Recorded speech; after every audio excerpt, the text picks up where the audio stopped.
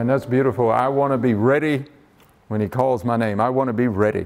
Grace and peace to you be multiplied, my brothers and sisters in Christ Jesus. I want to greet you in the name of Jesus, our Lord and Savior, in the name of Jesus the Christ, in the name of the Rose of Sharon, in the name of the bright and morning star, in the name of the name, according to the scriptures, that is above every name, that at the name of Jesus, every knee shall bow. Good morning and all of that. Welcome to our 25th Sunday after Pentecost. Man, time is flying. If I was to talk to my wife, Karen, she would say to me, Christmas is here. And she would be decorating, and she is already, and all of that sort of stuff. And it's only November the 14th. But we're excited about what God is doing in and through us here at Trinity United Methodist Church. This is our Sunday morning worship time. And so let's worship. I have a couple of announcements that are in order that I'd like to share with you. We have our upcoming Bible conversation, which will take place next week. It'll take place, and we're studying this brand new lesson that we've been talking about, and it's called The Promises of Christ, written by a United Methodist clergy person, and he is talking through the new the Ten Commandments, and he's bringing them forward from the ancient times to the first century church, and then he brings them to the 21st century. And man, we're having a good time. So we invite you to come and be part of that Bible conversation. Our next conversation will take place on Wednesday, the 16th of November, and we're inviting you to come be part of that study. Amen. So we also have Brenda Lee in her choir. She's asking that you will come and take part in a Christmas choir. If you love to sing, and I know that you love to sing, we have a ton of hymns, come be part of that Christmas choir. She's looking forward to that happening right here Sunday after worship, about 30 minutes after Sunday worship. Come be part of that. And so I believe the next time that you will join in with that Christmas choir would be the 21st of November. Amen. Also, we're going to be, the United Methodist women are going to meet here on I believe this will be Tuesday, November 16th, in person. So if you're a United Methodist woman and you'd like to meet in person here at Trinity at 10 a.m. on next Tuesday, the 16th. Amen? This coming Tuesday, the 16th.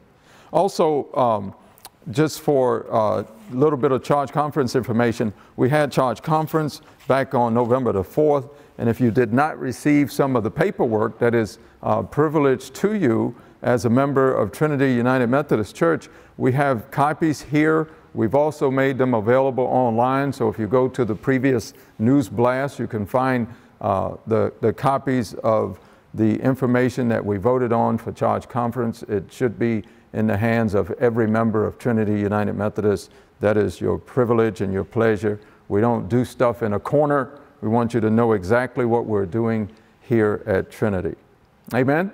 So those are all the announcements that I have. If you have an announcement that you want us to share, hit us up here at Trinity United Methodist Church in King George. You can hit us at our phone number here is 540-775-4501, or you can email us at trinitykg@verizon.net, or you can hit me up at kevinelmore@vaumc.org and connect with us and let us know what's happening in and through your life.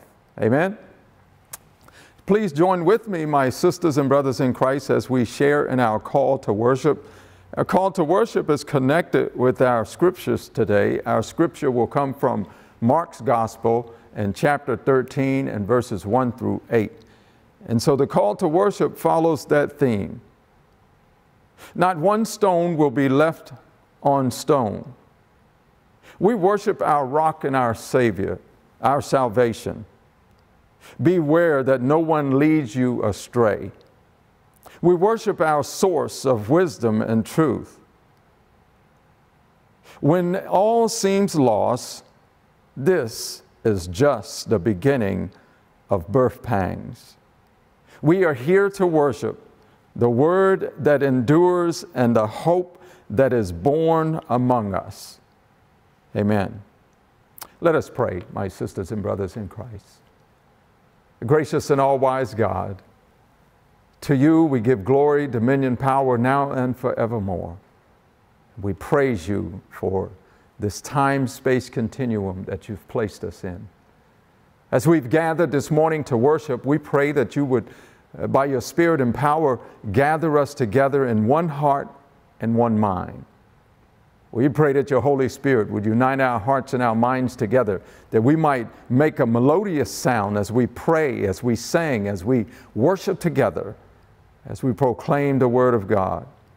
We pray that your Spirit would unite us together so that our worship might come up before you as a sweet smelling aroma. And then, God, will you bless us? Bless us that we might be able to say to the world around us that we have a God who loves us more than our hearts could ever imagine, more than our minds could ever see. We love you, we praise you, and give you glory. This is our prayer in Jesus' mighty name. Amen. Our opening hymn, my sisters and brothers in Christ, comes from an old favorite of mine. As a matter of fact, it was a theme song of the late J. Vernon McGee and his How Firm a Foundation. What a great song. Will you join with me as printed here in our order of worship, hymn number 529. We're going to be singing verses, we're going to be sharing in verses 1, 3, and 4. Amen.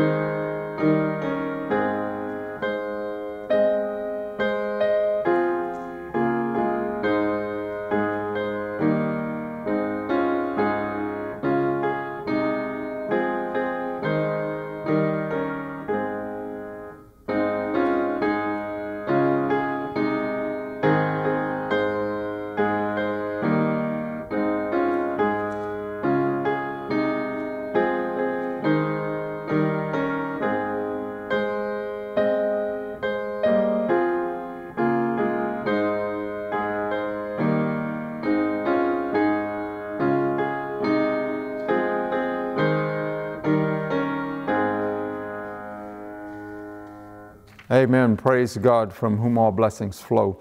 We get to share each week with a message for our young people. And I love being able to share with the young people because we have a tendency sometimes to forget you guys. And so I'm glad that we here at Trinity have not forgotten our young people. And so we want to talk today real quick from the topic, first of all, that we've chosen, do not be alarmed. Do not be alarmed. And so do not be alarmed takes the whole idea of when I looked up the word alarm, it says to be afraid or to be scared or fearful. And so we'll find out in these verses here that we're sharing from Mark's gospel, the gospel according to Mark, in chapter 13 and verses 1 through 8, that Jesus says to his followers, to his disciples, do not be alarmed. Do not be alarmed. And so we want to talk from that topic. Here are the scriptures for us this morning. As Jesus was leaving the temple, one of his disciples said to him, "Look, teacher, what massive stones! What a magnificent building! Do you see all of these great buildings?" Jesus replied. "Not one stone will be left on another. Every one of them would be thrown down." As Jesus was sitting on the mountain of Olives opposite the temple, Peter, James, and John, and Andrew asked him privately, "Tell us, when will these things happen? And what will be the signs that they are all going to be fulfilled?" Jesus said to them, "Watch out that no one deceives you. Many will come in my name, claiming I am he, and will deceive many. When you hear of wars and rumors of wars, do not be alarmed. Such things must happen, but the end is still to come. Nation will rise up against nation and kingdom against kingdom. There will be earthquakes in various places and famines. These are the beginning of birth pains." This is the word of God for the young people of God. Thanks be to God. So for a few minutes, my young brothers and sisters in Christ, I want to talk from the topic, do not be alarmed. Let's pray. Gracious God, thank you for this time we can share together. We pray that you would speak to our hearts this morning, that we might be able to speak. Speak to our hearts this morning, that we might be able to hear from you through your word. We pray now that you would give us insight and wisdom. Give us the ability to apply your word in everyday lives, in everyday situations. Lord, we praise you in Jesus' name. Amen. Do not be alarmed. So the scripture passage from Mark today, we find Jesus's boys, I call them Jesus's boys, his disciples, they always hung out with him. You know how you have friends you're always hanging out with, and so they become part of your boys. And so we find Jesus and his boys, and his boys, the disciples are admiring this big structure, this massive temple, if you will. And we know that the temple was built by the Herods, Herod the Great, and his son Herod Antipas. They built the temple. And so the temple was massive, had some stones that were as long as 35 feet long and 25 feet high. And so the disciples was admiring the building. Have you ever seen a building like that? Ever been to the city, Washington, D.C., Richmond or somewhere, and you look up New York and the building is like, wow, how in the world did they do that? Sort of that idea. And so the disciples were looking at the building in awe. And Jesus responded to them, and I think his comments must have frightened them. And I know that they did. That's why he said to them, "Don't be alarmed. Do not be alarmed." But what the disciples didn't understand was that the building, the structures were temporary. All of the things that we see, my sisters and brothers in Christ, are temporary. It is the stuff that we cannot see that is eternal. Those are the things that we should be paying attention to. Oh, I believe that we ought to look at cars and our homes and toys and our video games and appreciate them. But we cannot put our hope and trust in things that we see. And here is what Jesus says. He reminds his followers and us that we must put our hope and trust in God's kingdom. We say this in our prayer each Sunday. Our Father who art in heaven, hallowed be thy name, your kingdom come. And so we ought to be trusting, according to Jesus, we ought to be trusting in God's kingdom and not in the material things that we see with our eyes. Does it sound scary to you when he said, not one of these stones will be left on another? Then he goes into this discourse, this discussion where he says there are going to be earthquakes, and there are going to be wars, and there are going to be rumors of wars, and there are going to be all sorts of destruction, both man-made and natural. And he says this, and the disciples must have feared, because he says to them, "Do not fear, that the end has not come." But he says to them and to us, trust God. Trust God because God is eternal. Trust God because Jesus is eternal. And Jesus shows them the source of their hope. It is in him. And he says that, and he reminds them and he reminds us to do not be afraid, to trust in him, to trust in God. As we close this out, and we'll remind ourselves this morning, we'll remind ourselves to do not be afraid by praying the Lord's Prayer. And Jesus helps us in them by saying this. Let's pray together.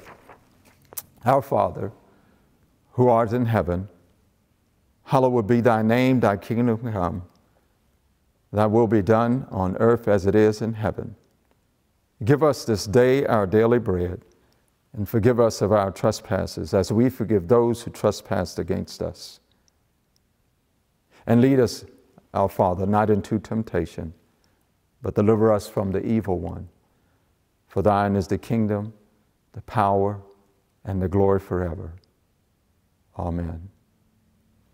Do not be alarmed. If you will join with me, my sisters and brothers in Christ, as we read God's Word today. God's Word is found in Mark's Gospel in chapter 13 and verses 1 through 8.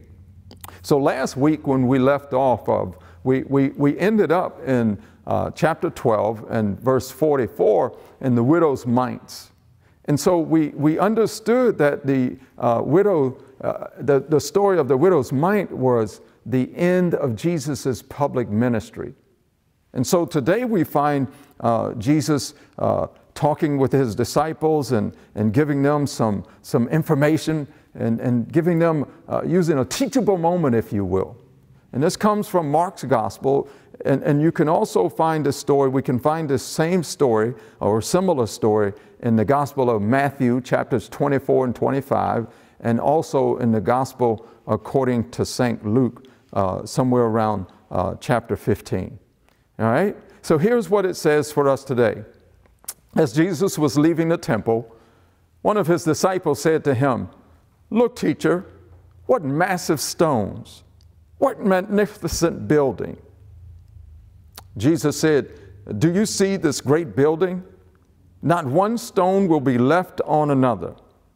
Every one will be thrown down." As Jesus was sitting on the Mount of Olives opposite the temple, Peter, James, John, and Andrew asked him privately, "Tell us, when will these things happen? And what will be the signs that they are all about to be fulfilled?" And Jesus said to them, "Watch out that no one deceives you. Many will come in my name, claiming I am he, and will deceive many.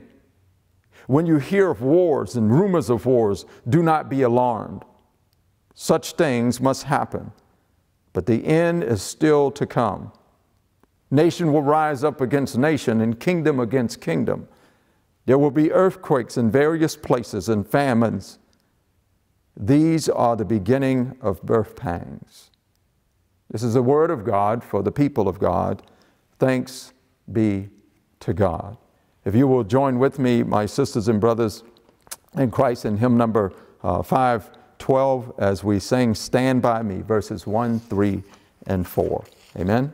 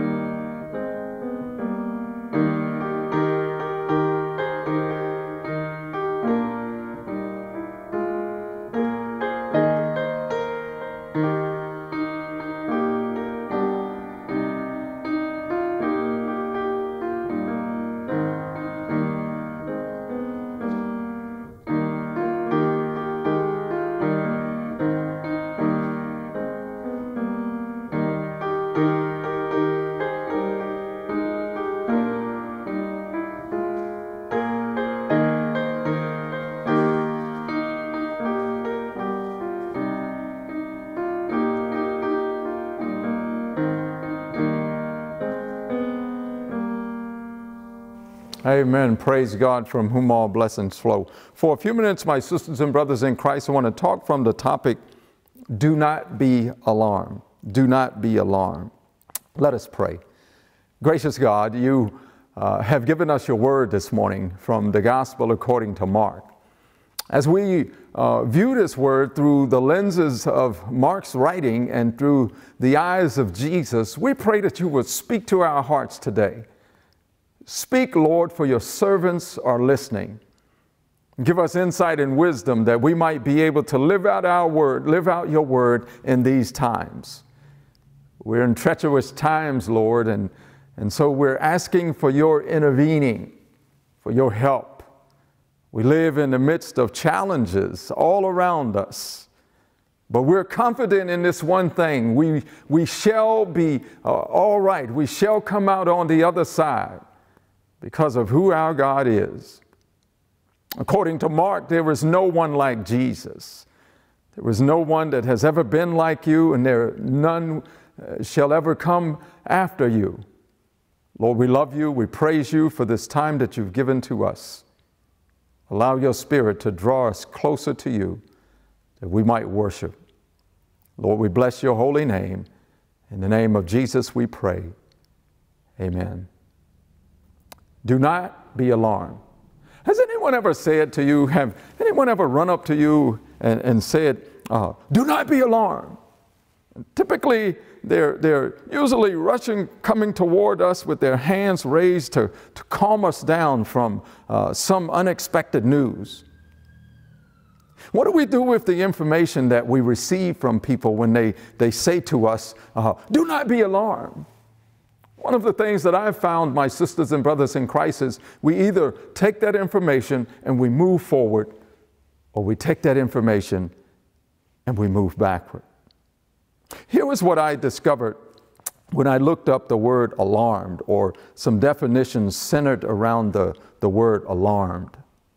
It says a sudden fear or concern about something that is caused by the realization of danger or an impending setback, or fear. It says a warning of a approaching danger. It also says a device that is used to warn us of danger by the means of a sound or a signal, alarmed. It also says this, and I found this interesting, feeling afraid or anxious that something unpleasant or dangerous is going to happen. And so when we look at Mark's gospel, my sisters and brothers in Christ, in the lieu of the setting that we find him in this morning, we find Jesus and his disciples are coming out of the temple. And we find this connection here with Mark's gospel of life and what is expected of us in life. The conditions, the characteristics of the present age, and the coming crisis in each of our lives. We're in a crisis moment right now with the pandemic. And a crisis just doesn't necessarily have to be the pandemic. A crisis can show up at any time, at any place, unexpectedly. Someone has made this declaration that he or she bought this vehicle because they were having a midlife crisis. We don't have to wait, my sisters and brothers in Christ, to get to midlife to have a crisis. A crisis will show up anytime. But what we see here is this connection of Mark and Jesus, and Jesus helping us as believers in Christ to make it through the conditions that we find ourselves in. Mark writes this for us this morning. As Jesus was leaving the temple, one of his disciples said to him, "Look, teacher, look! What massive stones! What a magnificent building!" And we know that this temple, when we do our research, the temple was built by Herod the Great. And it was completed by his son, Herod Antipas. And if we look through the scriptures, we see these two brothers, and Herod Antipas was the one that Jesus faced during his last days on earth, and he called him the fox. The fox means someone who is cunning and deceitful, or cunning and destructive.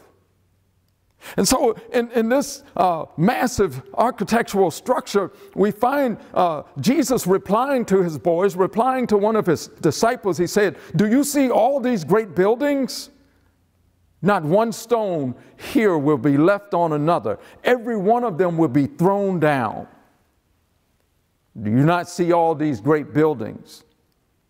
His prediction of the building being thrown down literally came true in AD 70 when we find that the entire Jerusalem was destroyed. Every single building in Jerusalem was destroyed in AD 70.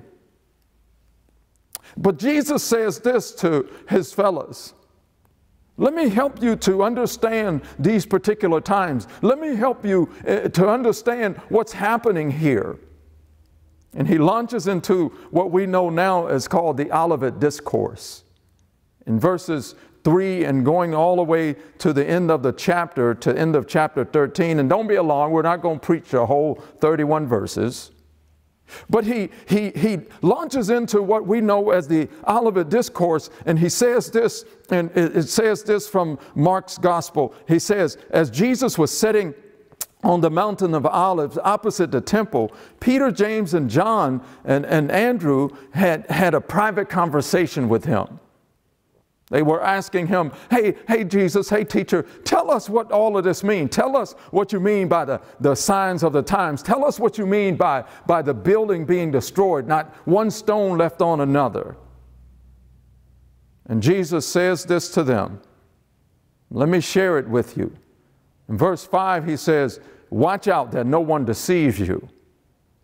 No one deceives you, that in these particular times, people are going to come and they're going to try to deceive the church. And he says this, the word deceiver means someone who is misleading. Someone who wants to cause you to go down the wrong path. And he says this to them, watch out and make sure that no one deceives you. We, my brothers and sisters in Christ, are called to the same lesson here in the 21st century. To watch out, church, to be aware that no one deceives you. And the reason that Jesus says this, the reason that God says this to us this morning is he doesn't want us to be alarmed of the current conditions.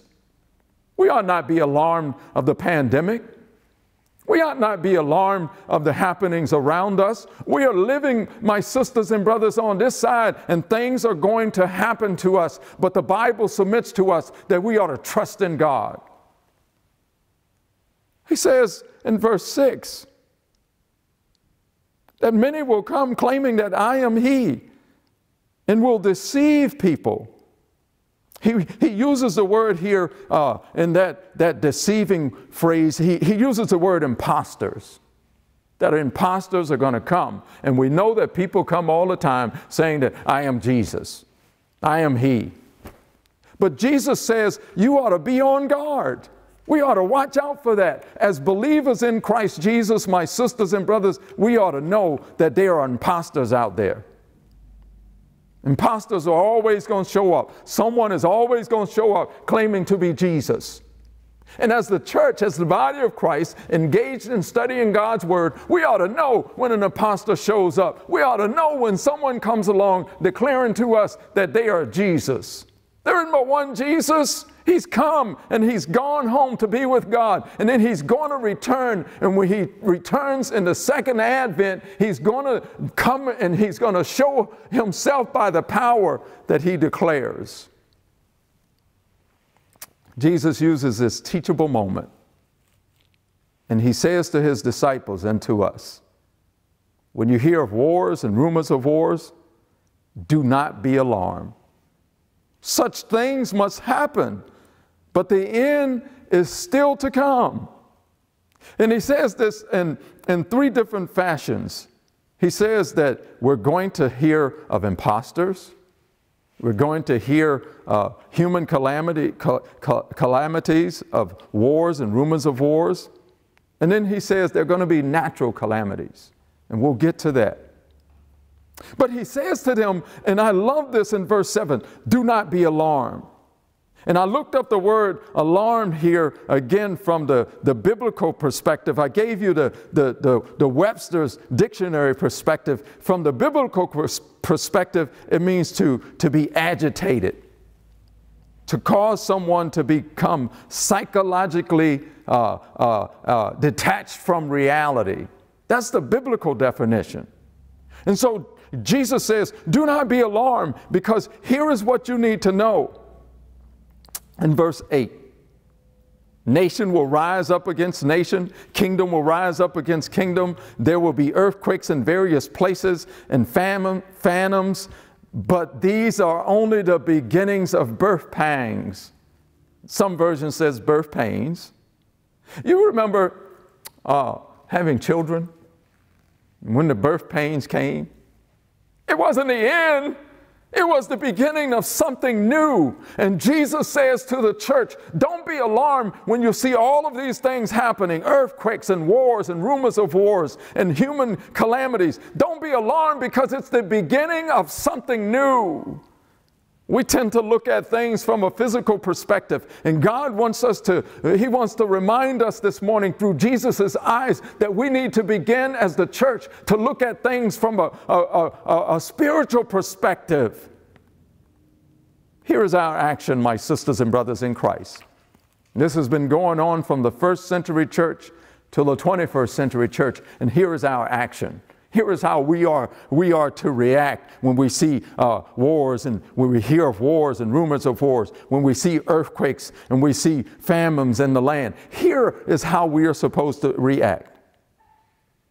Trust in God and lean not to our own understanding, but in all our ways acknowledge or submit to Him, and He will make our path straight.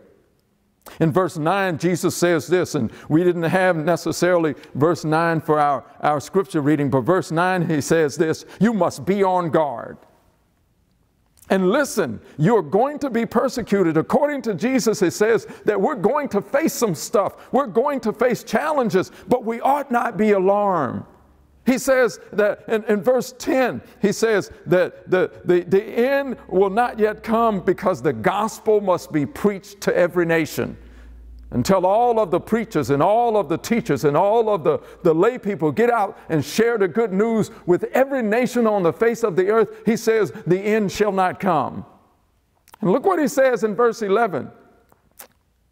They are going to hand you over to the authorities, but do not worry. He says, because the Holy Spirit, the advocate, will give you the line of defense. The Lord Jesus Christ says the Spirit of Jesus, the Holy Spirit, the advocate, will tell you what to say, will tell us what to say. We ought not be alarmed in these conditions that we live in. And Jesus makes all of these promises to us today. All of these promises. If you look at verses 26 through 27, it says, at this time people will see the Son of Man. This is when He comes back in the second coming. And He says this, He says, in the second coming, and people will see this in the Son of Man coming in the clouds with great power and glory. And He will send His angels, and He will gather the elect from the four winds, from the ends of the earth into heaven. And then He says this in verse 31. Heaven and earth will pass away, but my words will never pass away. These are promises, my sisters and brothers in Christ, that Jesus has given us, that we should not be alarmed. This is the word of God for the people of God. Thanks be to God. If you will join with me, my sisters and brothers in Christ, as we sang hymn number 714, I know whom I have believed. What a great hymn. I know whom I have believed. Amen.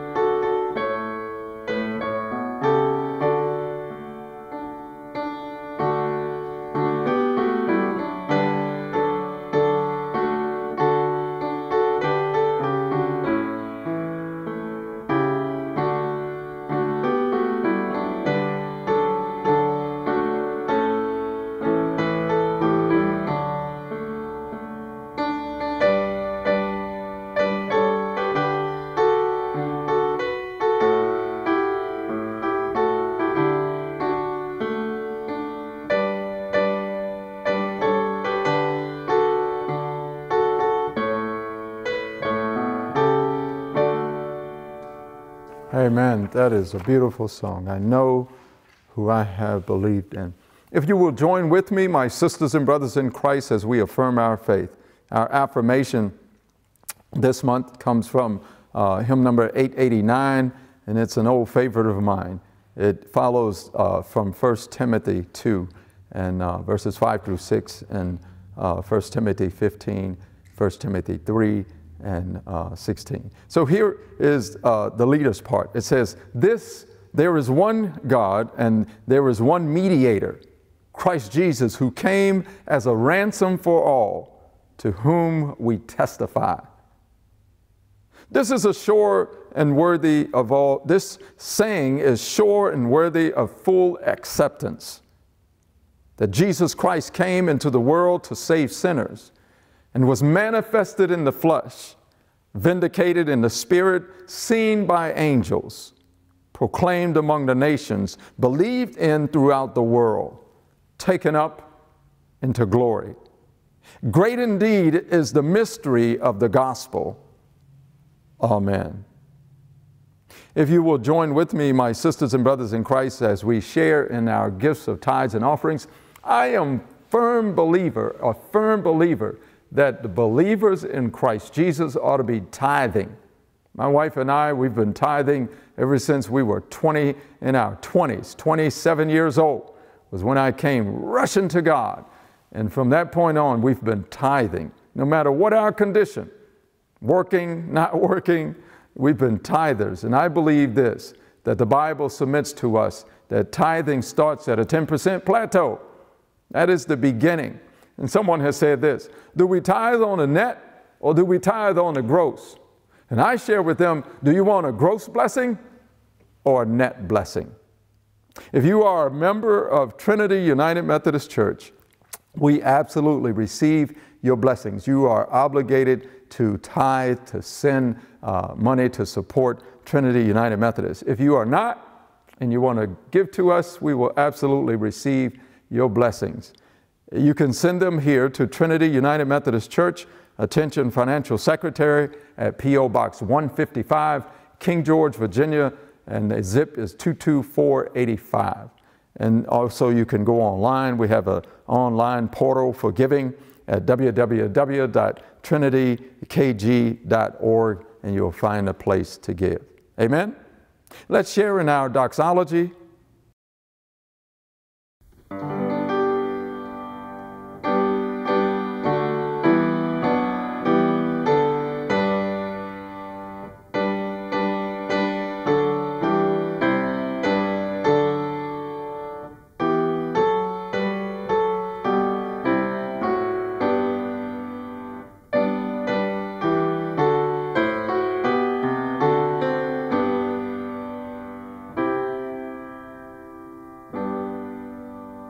Amen. Praise God, from whom all blessings flow.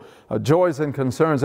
I've always loved joys and concerns in service. We continue to worship even through the joys and concerns. I believe we can worship when we're giving out announcements. But joys and concerns, my sisters and brothers in Christ, is that time where we share with one another what God is actively doing in and through our lives. As United Methodists, we believe that God is active daily in our lives. Every day God is doing something. Every minute of the hour, God is doing something in and through our lives. It's not that other denominations do not, but we're simply echoing what we believe as United Methodists, as the United Methodist Church. And joys and concerns is that time where we get to share what God is doing with us, and so that we can pray more intelligently for one another. See, I don't know what God is doing in and through your life unless you share it with me. And the same rule applies. Unless I share with you that God is doing something in and through me, you have no idea what God is doing. And so I want to share this joy with you. I am writing my papers to go before the Board of Ordained Ministry, and I'm asking all of you to pray for me. Pray that I, one, would have this calm spirit, and two, that I might be able to get my papers completed and uploaded to a website that they're asking me to on or before December the 1st, and that way I can appear before the Board of Ordained Ministry in January or February of 2022. Pray for me. Pray for Karen and I as we maneuver through this journey. If you have a joy or concern that you'd like to share with us, hit us up here. You can send your joy or concern to us at trinitykg@verizon.net, or you can send it to me personally to my personal email at kevinelmore@va.umc.org, vaumc.org, and we will receive those absolutely. Amen? Let's pray together. Gracious God, we love you, we praise you, and give you glory. We're grateful for this time that you've given us, that we might know what is happening in each other's lives, that we might hear the joys and concerns. Lord, you know what they are. We ask that you would bless us as we maneuver through this side of glory, as we are all on a faithful journey. We are all on a journey that we're headed toward home, headed toward you, headed toward the kingdom. Bless us like only you can. God, we share this prayer that you taught your disciples to pray. We pray it each Sunday that we might be united, that we might be connected together as we pray, Our Father, who art in heaven, hallowed be thy name. Thy kingdom come, thy will be done on earth as it is in heaven. Give us this day our daily bread, and forgive us of our trespasses, as we forgive those who trespass against us. And lead us not into temptation, but deliver us from evil, for thine is the kingdom, the power, and the glory forever. Amen. If you will join with me, my sisters and brothers in Christ, as we sing hymn number 715, Rejoice, the Lord is King. Rejoice, the Lord is King. Amen.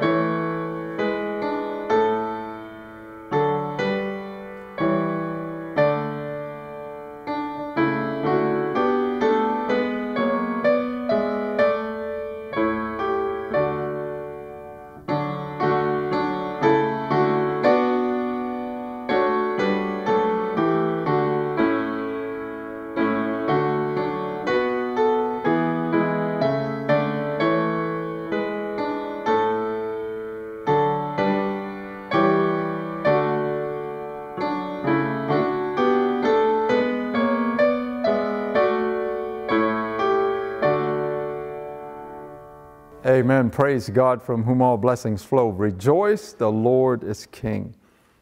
We have our closing prayer, our benediction, my sisters and brothers in Christ. And I believe this, I've been taught this all my ministry life, that a benediction is a prayer as well as a blessing of the people. So we're supposed to bless one another and then go forth into the world and serve God. Give our lives as a ransom as we go out and serve the world in fashion that Jesus did. We are supposed to go out into the world and impact the world for the cause of Christ. But the benediction is a blessing of the people. I'm blessing myself as well, that we might go. And here's a benediction that Paul writes to the church in Rome, and it's found in the 15th chapter of the book of Rome in verses 5 and 6. And this is what he says: May the God who gives endurance and encouragement give you the same attitude of mind toward each other that Christ Jesus had, so that with one mind and with one voice we may glorify the God of our Father, of our Lord Jesus Christ. Amen, amen, and amen.